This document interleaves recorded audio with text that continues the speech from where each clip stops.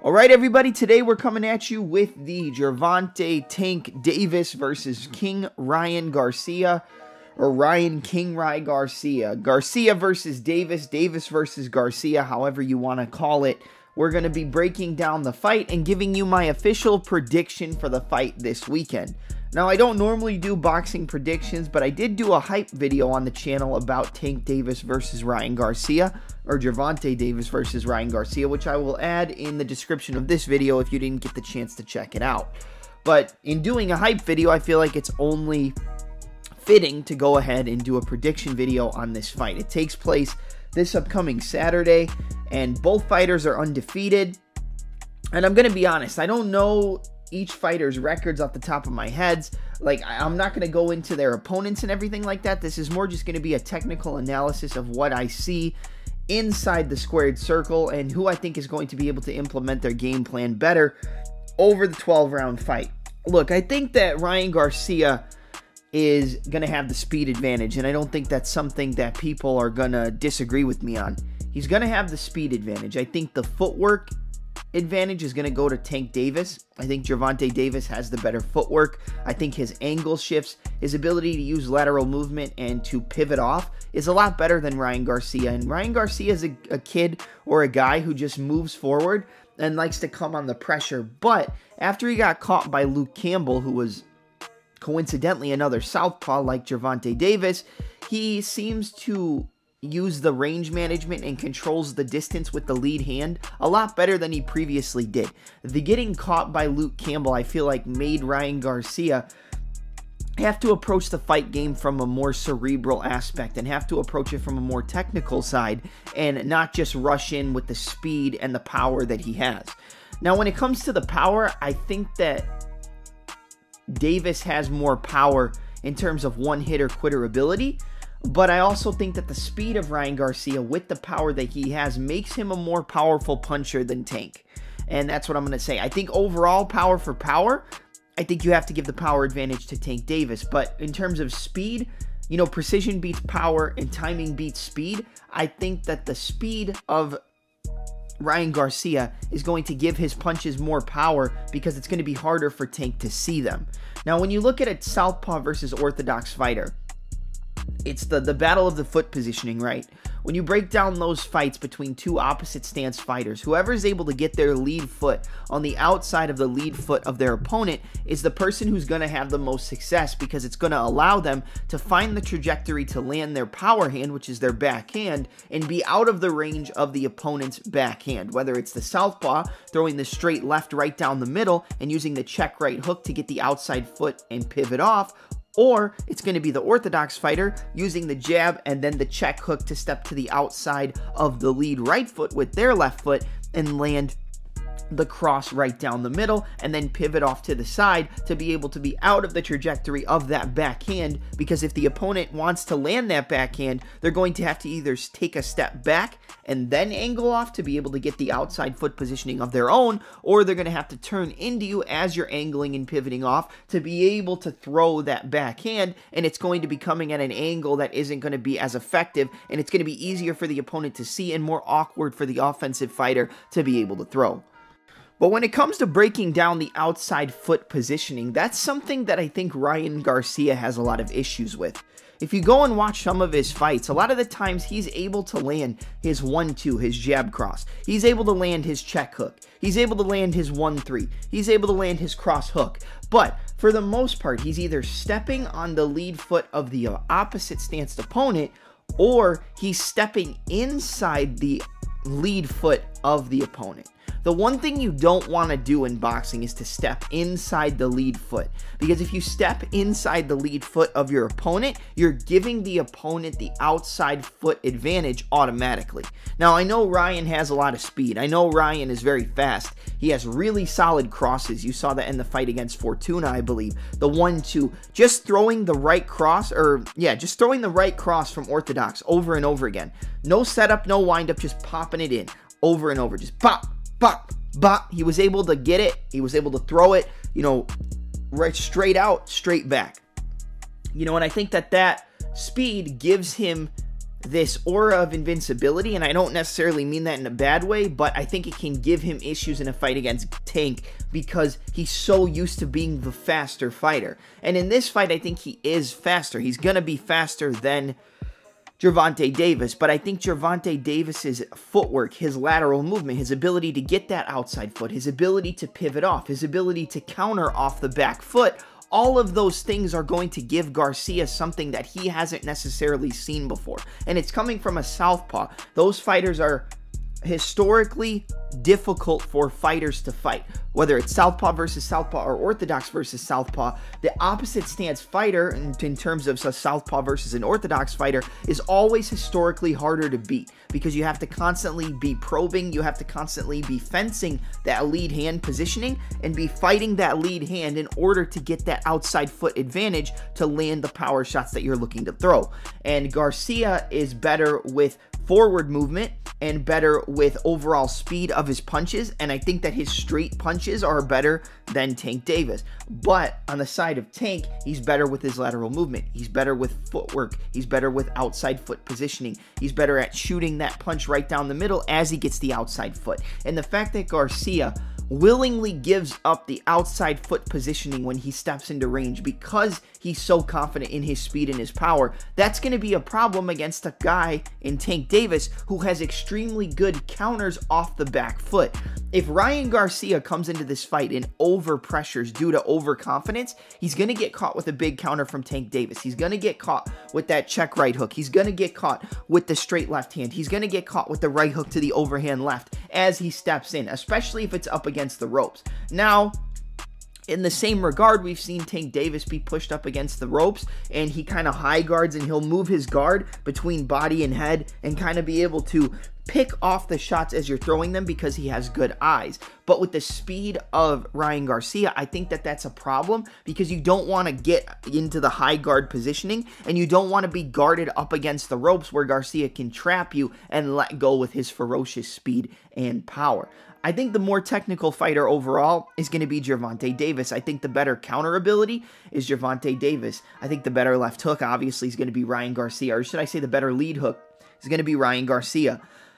I think Gervonta is the much better overall fighter, but the speed, the power, and everything like that, or I shouldn't say everything like that, but the speed and power of Garcia is going to be something that I don't think Tank is necessarily accustomed to, because I think Tank Davis is used to being the faster fighter, and that's why he doesn't go on heavy volume. I think the volume is on the side of Garcia. He throws more punches in bunches, but sometimes if he overcommits and throws 4, 5, 6, 7 punches, he leaves his chin wide up in the air, and he's just winging his left hooks, his uppercuts, his shots, and he's there for the counter, which is necessarily a big problem, or which is evidently a big problem against a guy in Tank Davis who's so good with the pivots, so good with the angles, but so good with the counters off the back foot if Garcia is the one pressuring. Garcia is going to have to play the matador a little bit in this fight. Or not the matador, but he's going to have to play on the inside and outside. He's going to have to play like he's sitting on a laundry line and you're moving the clothes down the line, right? So he's going to have to go forward and backward,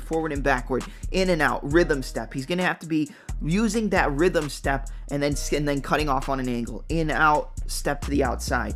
In and out, in, out, step to the outside.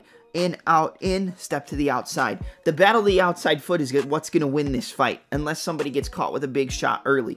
I think that the early rounds of this fight go to Ryan Garcia 100%. I think if the fight ends within the first 3 to 5 rounds, it's because Garcia was too fast for Tank and he was able to catch him with a big shot. If it ends later in the fight, in the 6th, 7th, 8th, 9th round, that's going to be more on the side of the veteran who's fought the much better competition in Gervonta Davis. He's fought better competition. He's been in there with better fighters. He's had the vast experience advantage when it comes to breaking down this fight. And I think that the later the fight goes, Gervonta Davis is going to have the advantage due to the experience that he has. But the early rounds are a big problem for Davis against a kid like Garcia, who we know has the confidence, who we know is ready to come in there and put Tank Davis away. But let's look at similar issues that both Garcia and Davis have had and compare it to how it could play out in the fight against each other. when you look at a side of Ryan Garcia, or when you look at the side of Ryan Garcia, we'll obviously have to take a look at the Luke Campbell fight. Luke Campbell was able to step in. I believe it was an offbeat 1 and then a 1-2, and he threw the jab from the right southpaw stance and came over the top with the left hand. Garcia was off balance. He had his chin up in the air, and he got clipped when he stepped in. Now, getting clipped against Gervonta Davis is another issue, and that's going to lead you to being put unconscious. So, southpaw gave Garcia some trouble. Luke Campbell, a southpaw, he was able to get the outside foot, come inside, bang, land the overhand left, and hurt Ryan Garcia.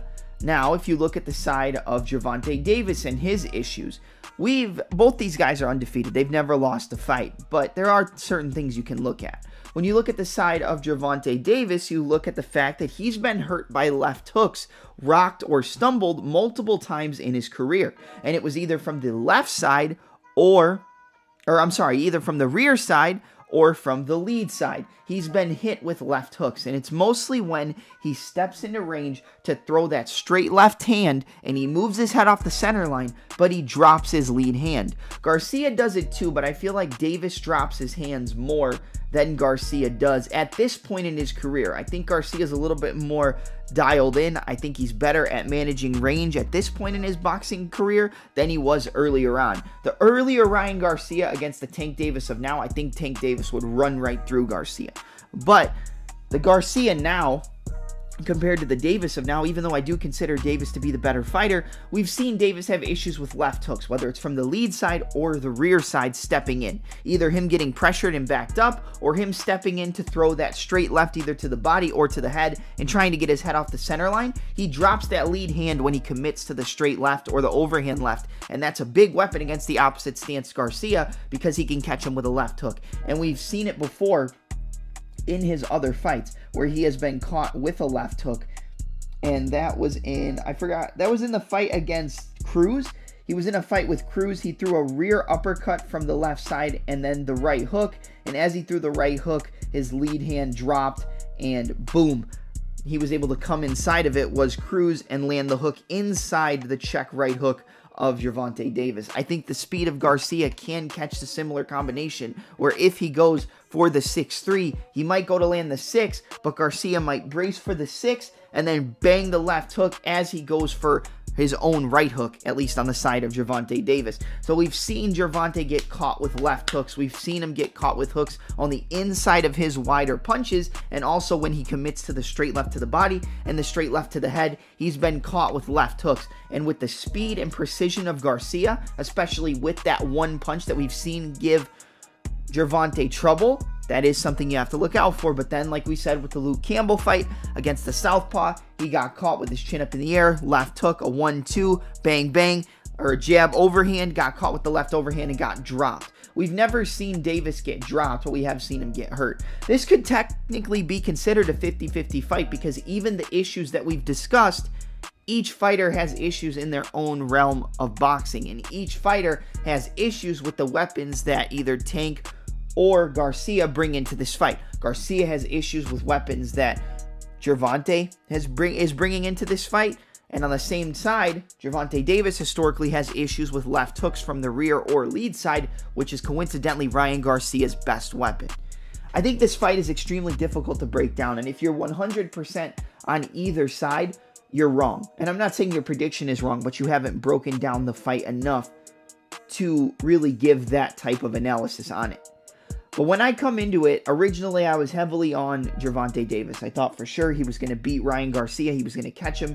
He was going to clip him. He was going to drown him in the deep waters, which I definitely think is possible. I think he can drown Garcia in the 6th, 7th, 8th, 9th, 10th, etc., etc. You know, the later rounds, due to the experience and the competition level, is definitely on the side of Gervonta Davis. The early rounds, the speed and the precision of the left hook, which is coincidentally Ryan Garcia's best weapon, that's all on the side of Garcia. I would say this fight is 50-50 or close to 50-50 in terms of breaking it down when you break down each fighter's best weapons and things like that. Even with the experience advantage of Davis, I think you still have to take into consideration the speed and the precision of Ryan Garcia. But when it comes to a prediction, I'm going to go with Ryan Garcia. Originally, I was going to go with Davis. but I am going to go with Ryan Garcia. I just have seen that left hook, whether it's from the lead side with an orthodox fighter or the rear side with a southpaw fighter. I've seen that give Tank issue so many times in the past. And even if you go on YouTube, you can, if you don't believe me, go on YouTube when you're done watching this video and look up Gervonta Davis rocked or Gervonta Davis dropped. A lot of the videos you're going to find are from him getting hit with a left hook from either the rear side in a southpaw fighter or the lead side in an orthodox fighter. And I think Gervonta is going to come in here. He's going to be ready. He's going to be more experienced. He's going to be the better fighter. But sometimes the better fighter doesn't always win. And I think that's what we have here. Gervonta Davis is a better fighter than Garcia. But Garcia has weapons that will give Gervonta trouble. And some weapons that he's never seen before, even with the experience that he has. So I think Garcia will catch Tank Davis early. I think he's going to rock him. I think he's going to hurt him. I think there is a possibility that it does go to the decision, but I don't necessarily see that happening. I really don't. I think Garcia is going to catch him in the 3rd or 4th round. I'll go with the 4th round. He's going to catch him stepping in with a left hook as he tries to land his own right hook, get right inside the arm, inside the range of Tank Davis. He's going to get that inside position. Bang! Land that hook. Drop Davis, and that'll be it. So my pick is going to be King Ryan Garcia to defeat Gervonta Tank Davis via 4th round TKO.